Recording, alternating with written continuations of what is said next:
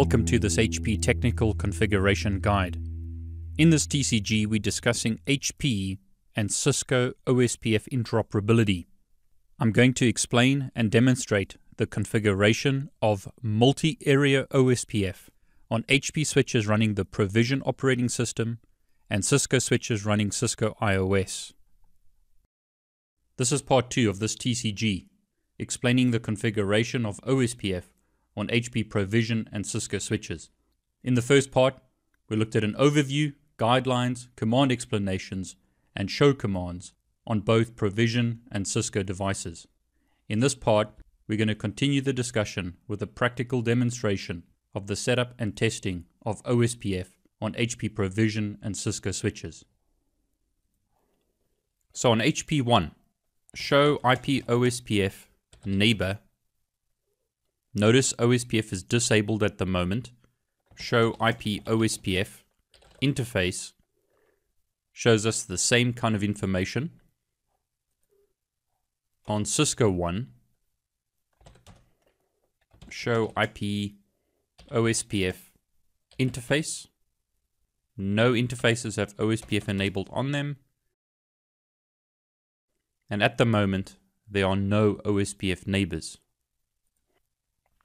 So to configure OSPF on HP1, conf-t, IP routing.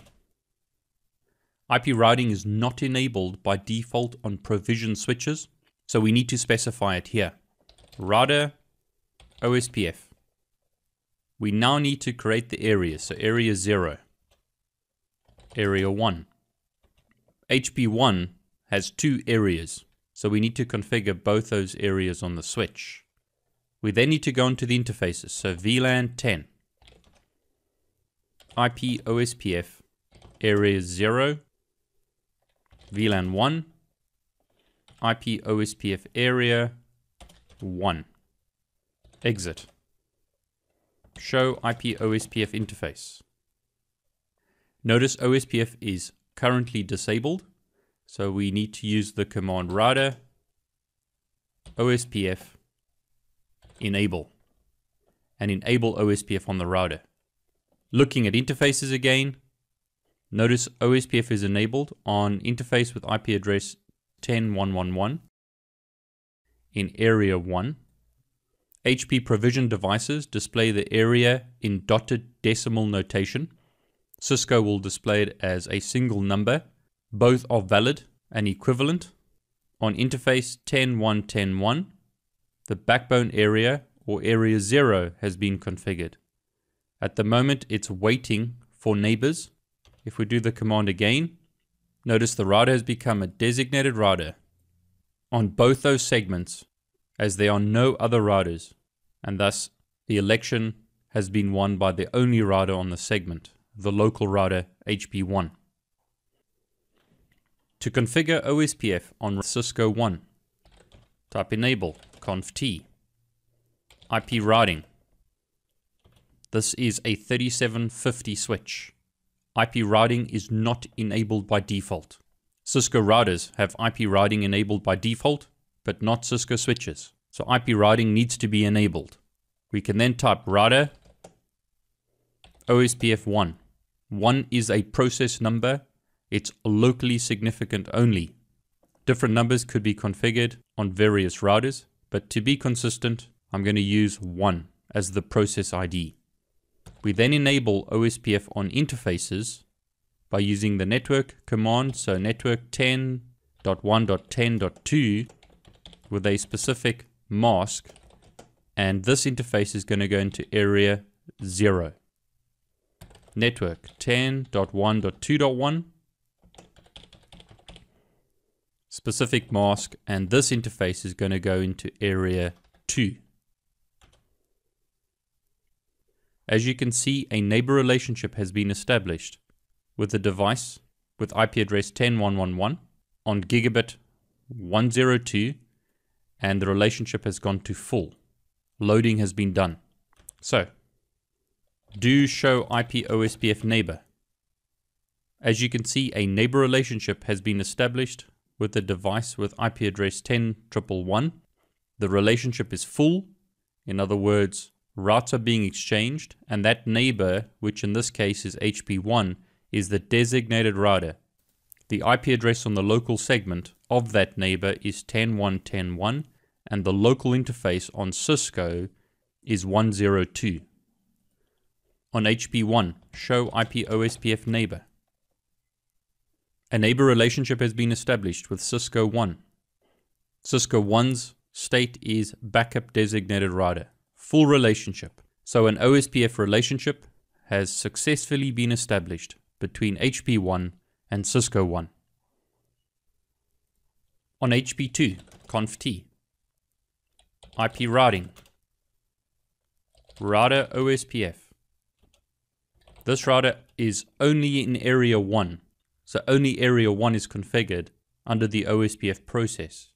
OSPF now needs to be enabled on individual interfaces. So VLAN 1, IP OSPF, area 1.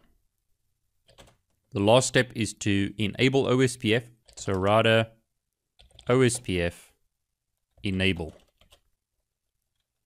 Show IP OSPF interface, or rather show IP OSPF interface. Notice OSPF is enabled on an interface with IP address 10.1.1.2. Show IP OSPF neighbor. We have a neighbor relationship with a router ID of 10.1.1.1. Show IP route. Notice the router has learned 2 routers via OSPF. This router can ping 10.1.10.2, which is Cisco 1, as well as ping 10.1.2.1, which is the interface of Cisco 1 in area 2. The last device to configure is Cisco 2. So enable IP routing. Router OSPF 1 to set up OSPF with a process ID of 1. Use the network command to enable OSPF in area 2 on interface gigabit 101. Notice the relationship has gone to full. So show IP OSPF neighbor.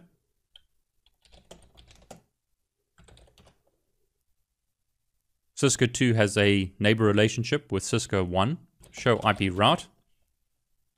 Notice 2 routes have been learned. Cisco 2 can ping 10.1.1.2, which is HP2. And HP2 can ping 10.1.2.2, which is Cisco 2. We now have full connectivity in this network. If neighbor relationships are not being formed, use the following commands to check your configuration and to check the network. So firstly, show IP OSPF interface.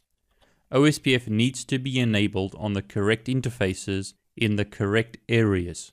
So ensure that the correct area is enabled on the correct interfaces. On Cisco, show IP OSPF interface brief will allow us to see similar information. Ensure that the correct area is enabled on the correct interface. Then check for neighbor relationships. So show IP OSPF neighbor,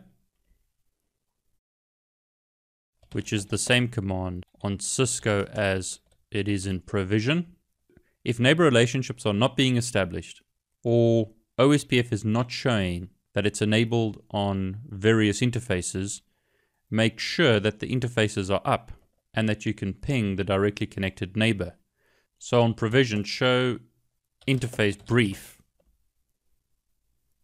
shows that the interfaces are up. Show IP will show me the IP address configuration on the VLAN interfaces. On Cisco, show IP interface brief will show me IP addresses on the VLAN interfaces or the physical interfaces. In this case, the physical interfaces are routed ports, so IP addresses are configured directly on the interfaces, and notice the interfaces are up. Make sure that you can ping your neighbor. So ping 10.1 192.10.1, which is the IP address of HP1. You could also use show LLDP neighbor to ensure that you've got a connection to your neighbor. In this case, you can see that Cisco 1 is connected to both HP1 and Cisco 2. Debugging can also be used to check for problems. Debugging shows information in real time. So on provision, debug IP OSPF packet could be used to see issues with OSPF. Debug destination buffer will send the debugs to the local buffer on the switch, and then show debug buffer, or rather show debug buffer pipe include. So pipe include OSPF will allow us to search for OSPF debug information in the buffer. As you can see here as an example, an OSPF message was received from a device with IP address 10.112, which is HP2, going to the OSPF multicast address of 224.0.0.5. It's version 2, which is the OSPF used in IP version 4. As an example here, you can see we are sending an OSPF update to 224.0.0.5 using version 2. Our local router ID is 10.111, and this is being sent for area 1. There is no authentication information. Going down a bit further through the debugs, you can see that we received an OSPF message from 10.1.10.2, which is Cisco 1, going to the multicast address, OSPF version 2, router ID is 10.1.10.2, no authentication information.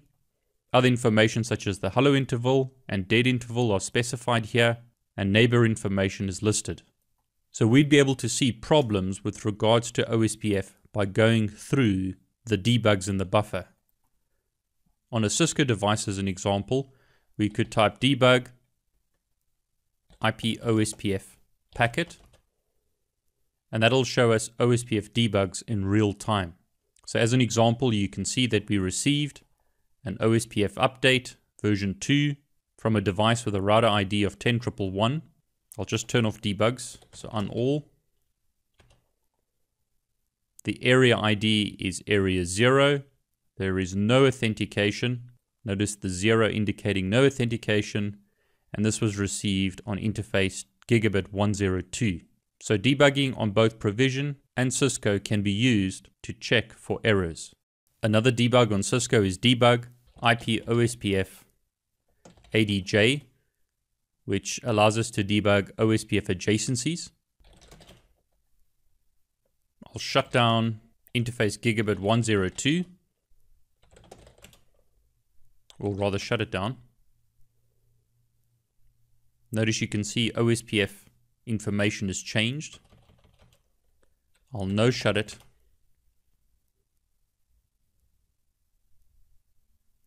Interface is coming up.